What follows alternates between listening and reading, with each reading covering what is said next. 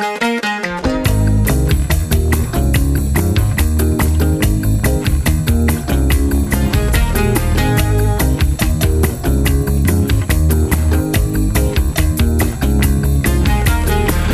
right, 5 minutes after 10 o'clock. Beautiful Tuesday morning. This morning, you wouldn't have thought it would be this beautiful this soon, but you know what? It is.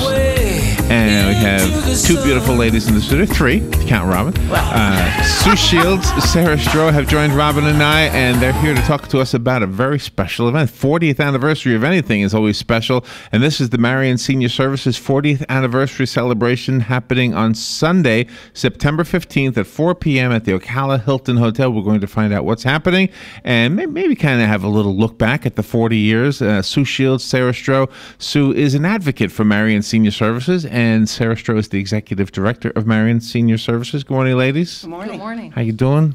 Pretty good. Very well. You both look wonderful. Well, the sun's shining finally. The sun is shining, and you're sitting at this grandiose new broadcast table, huh? Absolutely. And everybody looks good when they sit at granite. That's what I think. That's true. It's my new statement. Everybody looks good. If you're sitting at wood, forget it. You're not. No. I'm just teasing. So, well, thank you for coming in today. The 40th anniversary, that's pretty big stuff. It is. And can I ask how long you two have been with the agency? I have been with the agency. I'm going on my 8th year now. 8th year, okay. 8th year. Started as finance director, and then... So 20% of the time you were there. There you go. Okay. And it's been a great time. Yeah. And Sue? And I've been on the board of directors, I think, for about 3 years.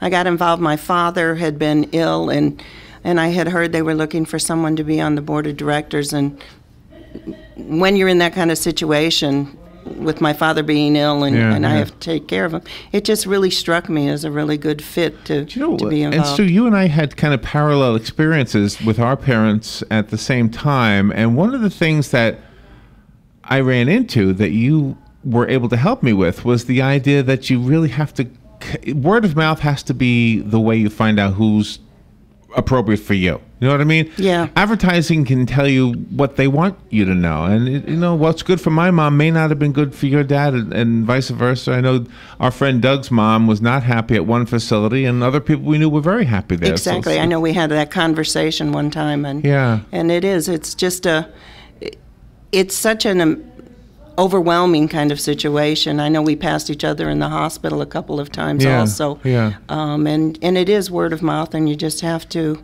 And you really don't know. So is that one of the main things that Marion Senior Services is used for? It's kind of a bad way to ask that question, but I'll just ask it that way.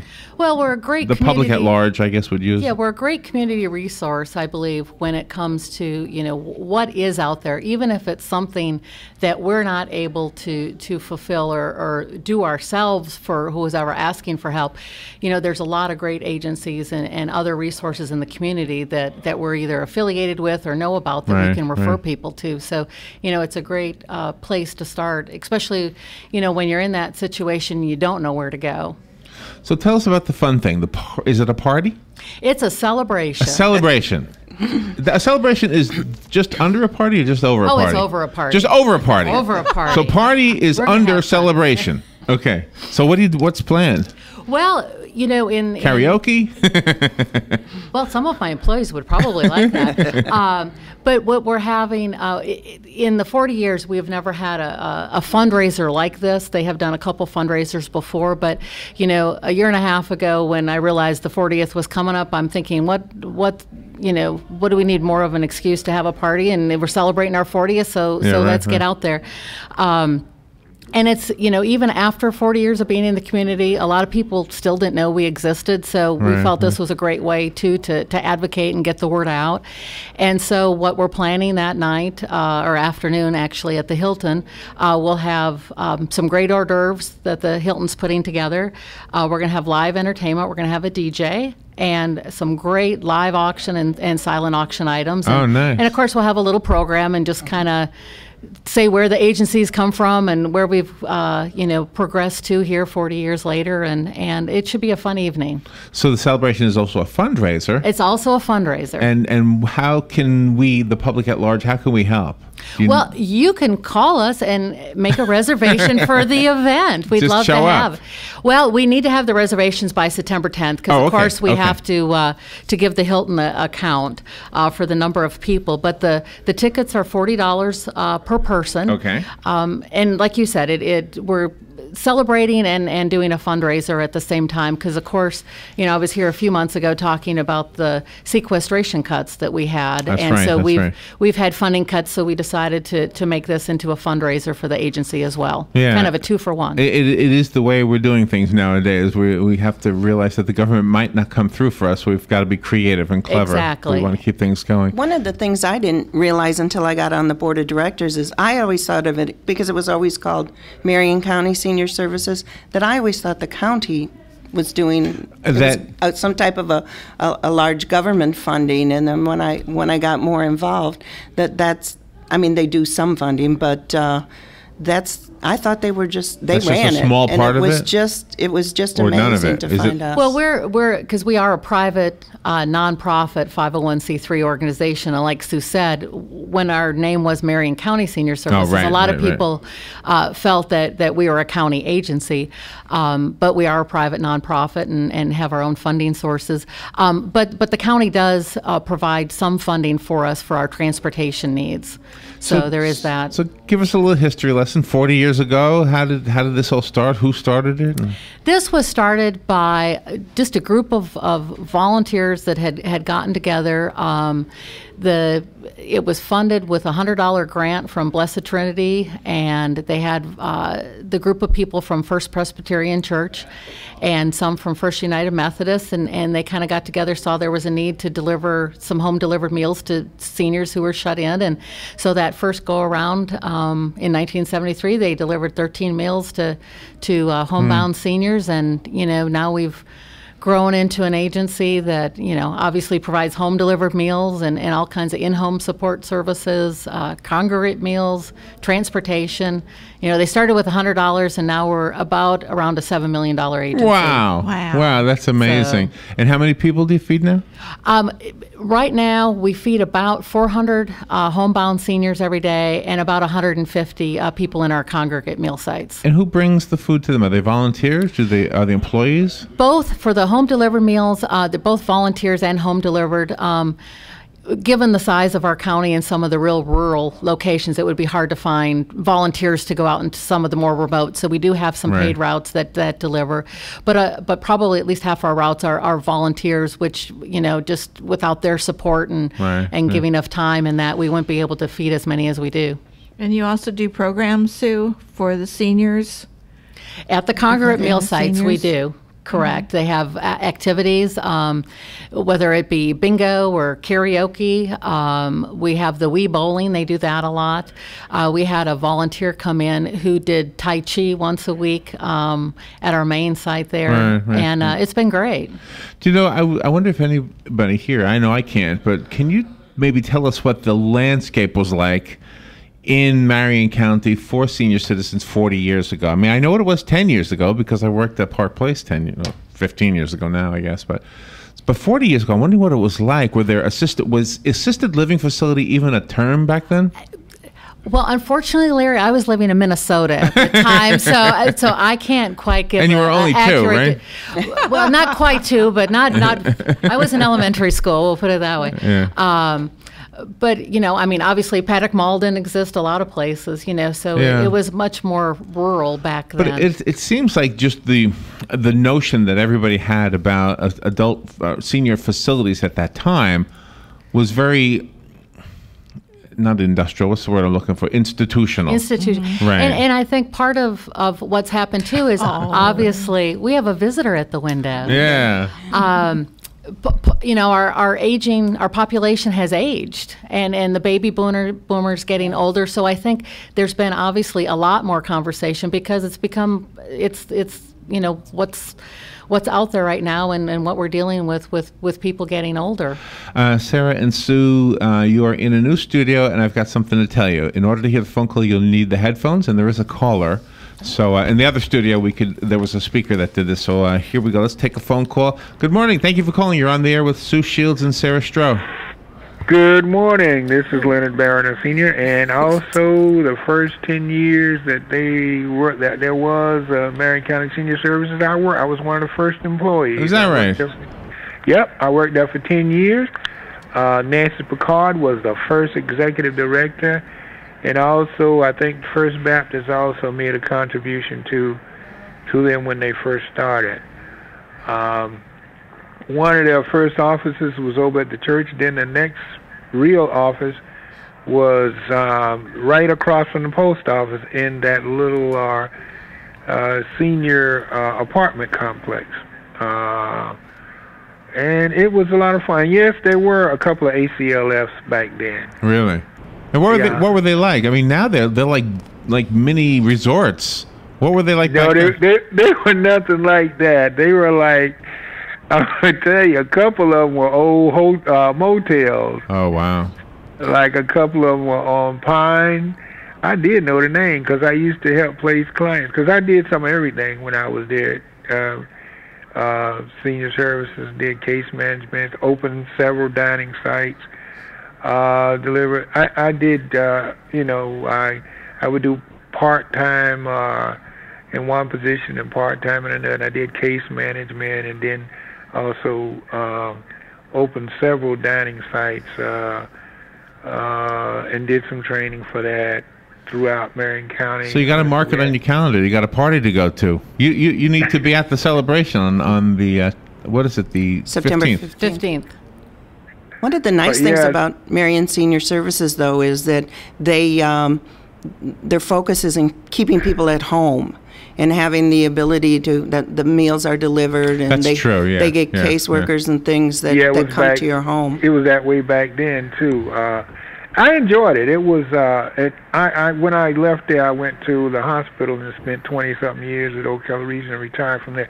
But I really enjoyed it. I did a lot of volunteer stuff too, in addition to the time, because I don't think a lot of people do that kind of stuff for really just the money. It wasn't that, it didn't pay that great. But we did a lot of things. I was involved with the starting of hospice, the first hospice here, and also the first Alzheimer's support group when I left and went to the hospital. But there were Fort King First Presbyterian Church was also very involved with them from the beginning. All right. Thank you for your call, Lenny. Appreciate that. And obviously made a big contribution to the organization. Marion Senior Services, you were mentioning the misunderstanding when it was called Marion County Senior Services. Is there any other misunderstandings? Do people see Marion Senior Services and think you provide other services that you don't? Not that I'm aware of it, but I mean, people, when they call us, I mean, if they have, like I was saying earlier, if they have a need or something that we're not able to fulfill, hopefully we can have But is transportation one of the things you do provide? Yes, we do. We are the Marion Transit buses that you see everywhere. That's kind of where I was going with that. Now, was that because of a misunderstanding, and then like everybody kept calling you up and saying, "Can you take me?" and suddenly an idea was born, or was that part of it from the beginning? Well, I know they started transportation back in the probably mid to late 70s, and it started with one station wagon that they got to take people to appointments, and here we are, in 2013 we have 42 buses. 42 buses. We do 37 routes a day. We transport and do probably 700 plus trips a day to medical and life sustaining appointments. And what are the riders paying to ride the bus? We have several different funding sources, but for most people it's $2 one way. $2. See, I knew it was somewhere down there. I knew it was a low number. Yeah. And whether you're coming from the far reaches of the county or you're right here, so it's a great service to those that need to get to dialysis and appointments. Does it extend beyond the senior? In other words, could a handicapped person who may be 36 years old or something, could that? Yeah. Transportation, that is, and what you were probably alluding to earlier, transportation is probably one of the misconceptions that we have, because we do transportation for babies all the way up through seniors. There's no age limit there. We are the Transportation Disadvantage Coordinator for Marion County. Okay. Sometimes when a business is based in Ocala, sometimes people think that service only services the Ocala community, but it's very refreshing for you to get the word out that you encompass all of Marion County, whether you're in Dunellen or Bellevue or any of those Salt Springs, outlying wherever, reaches. Yeah, yeah, because some people just don't realize that. It's a big area to cover. It too. is. Yeah. We do have another phone call. Good morning. You're on the air. Thank you for calling. Good morning. I used to be very upset about Marion Transit. I'd see the Marion Transit show up, and the garage door would come out, and people would come out through the garage door, and they're sitting in the car.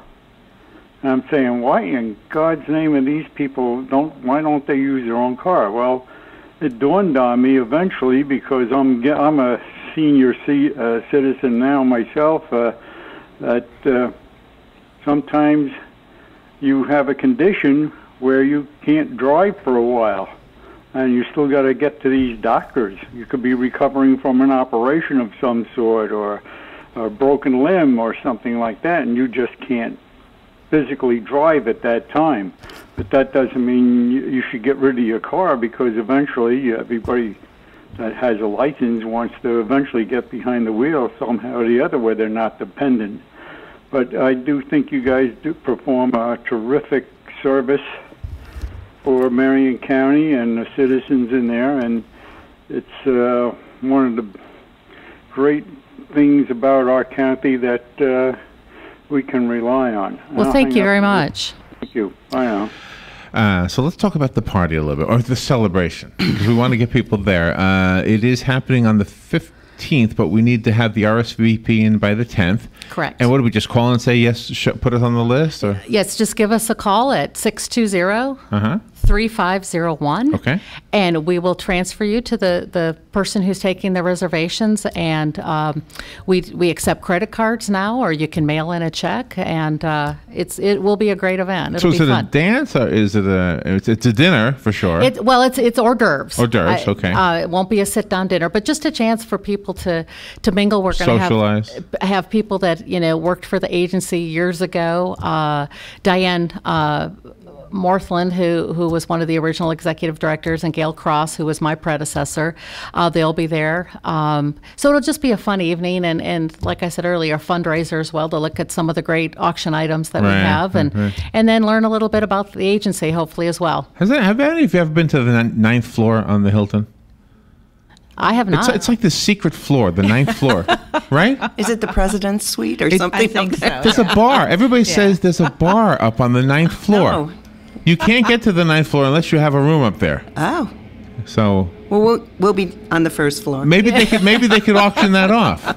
Maybe, that's right. Maybe the Hilton There you could say, go. you know what? You bid on the 9th floor. I will ask about that. a Maybe great we will idea. have. I've never known anybody who's been there. Well, I will ask about it, Larry. But you know who was there? What's that celebrity's name? The guy from the Partridge Family. David Cassidy. Yeah, he was up there. That's how I know. Oh, well, there you go. Because I used to sketch in the lobby. And the girl was saying, I'm taking something up to the 9th floor. I said, 9th? I thought this only went to 8 floors. Oh, no, we got a 9th floor. Secret 9th floor. Yeah. David Cassidy's up there. A good kept secret here in Marion County. Yeah. Oh, now I just blew it on everybody. Now the people at the Hilton go, oh, no, I can't believe we just talked about it. When you deliver meals to the people, sometimes will the drivers notice their living conditions and maybe make a call in case they feel they need help or they're being neglected by their family? That is probably one of the best things I think about our home delivered meal program, and one of the most important services that the agency provides, because there has been several times where the drivers get to know their clients and how their demeanor is and how they look and act. I bet they do, yeah. And we actually had a situation one 2-week period in May where for 6 consecutive days in there, we actually had to call 911 every day for one of our clients. Oh, no. Someone had fallen, when they got there, or they just weren't looking right. And so, that's one of the services that, yes, these people are getting the meal, but to me, the far more valuable part is they're getting a well check every day as well, and visiting with someone, because so many people live alone. Are some of them reluctant to have the food delivered to them? Like, do they feel like they're tapping into something that somebody else would be. You know how people will be. They'll say, you know what, I'm too proud. Let me let somebody else get that instead of me. You know, I think there's some people that are can feel that way, but they also, you know, they're able to donate towards their meal if they're able to, and that gives them, even if it's $1, they feel like they're giving something for that. So it's not, you know, total quote charity that they may feel that they're getting, but it's they're getting the meal and the well check and it's very important. It's an interesting phenomenon about us human beings is that we often like to feel like we're contributing and we don't always want a handout. Let's see if we can go back to the phone. Good morning. You're on the air with Sarah Stroh and Sue Shields. Good morning, ladies. This is Sonny again. Is this the Meals on Wheels? Yes, we are the Meals on Wheels provider for Marion County. Okay, all right. My neighbors were, you know, a lot older than me, and they had to give up driving. So they did definitely rely on your services as far as their doctors and the Meals on Wheels. And a couple of times, the lady that used to come around with the Meals on Wheels couldn't get an answer. And she stayed there quite a little while, and I guess she used her own cell phone to call up and find out what was going on, but she couldn't get them to answer the door. And eventually they did answer the door, and I was amazed that she did take the time, rather than just leaving it at the door or whatever, took the time to make sure that she saw somebody. And that's one of the important parts of it. If we expect the person to be there and they don't answer, you know, we have the protocol that the driver will call back to the office, and then we have a, you know, contact sheet, whether it's called, you know, calling a daughter, another person, just to check on them, and so, you know, we want to make sure that those people are okay. So for those of you who've never heard about Marion Senior Services, maybe this is the first time, maybe you're new to the area, this is a great opportunity for you to get to know more. And so we'll get that information out there, but then I want to make sure we wrap it up with talking about the celebration so we can invite more people to it. So somebody who has never heard about it would like to perhaps learn more. Is there a website? Do they call the same number? Or? They can call the same number. That is our main phone number. Also, our website address is marionSeniorServices.org. Okay. Just all spelled out. And on our website, we detail all the different services that we provide. There's different tabs that they can click on to find out about meals or in-home support services or transportation, and also about the event coming up. So they can check that out as well and give us a call. All right. So it sounds like a good opportunity. The celebration sounds like a good opportunity to just network, hang out with some friends, have a good time over at the Hilton, and bid on some items. Any ideas, some of the items that'll be auctioned off? Well, some of the live auction items, we have a week long stay in Ormond Beach that we're auctioning off. That's going to be for the end of October. So we have that. We have, you get to spend a day riding around with the sheriff. He's volunteered his time for that. So that would be very interesting, I think. Wow. So we're very appreciative to Sheriff Blair. Let's get the most annoying person to win that one. Yeah. But we have a lot of great silent auction items, you know, the Disney tickets and SeaWorld and golf packages and just all kinds of, you know, gift cards to restaurants and tickets to the Civic Theater and just all kinds of great things that will help raise money. And, you know, we're very appreciative of all our donors that have helped supported us with this. And do you need any more? I mean, do you need any more auction items? Or? We can always use auction items. We will put them to good use, and they can call that same number and ask for me. Okay. We also have some sponsors. We have quite a few sponsors, and if anyone is interested in sponsoring, we're still available. You know, we still have sponsor spaces available. Okay. And this community always comes through when I love it here. I think it's the best community around. Sue, you have been an integral part of that. Well, thank you. I mean, you have brought so many things to our radio show just in helping promote other things, whether it was the Cancer Society or the things you were doing with Vi. How's Vi doing, by the way? Vi's doing great. Good. She's doing real good. Yeah. Well, ladies, thank you for what you've done for our community and for taking some time out of your day to be on the air with us today to talk about it. Congratulations on 40 years. Thank you very much. We appreciate you letting us come and talk about it. And, you know, we're all getting there, so one day I might have you bringing a meal to me. All right, the phone number, just to repeat it, is 620-3501. The website is marionseniorservices.org. You need to RSVP by the 10th, which is 8 days from today. It's $40 a person. And if you need any of that repeated, call us here. We'll be glad to do that for you. Or Robin made it very easy. Just go to WOCA.com, look at the guest list for today, and you will see Sue and Sarah's name at the 10:05 slot and all of that information underneath their names.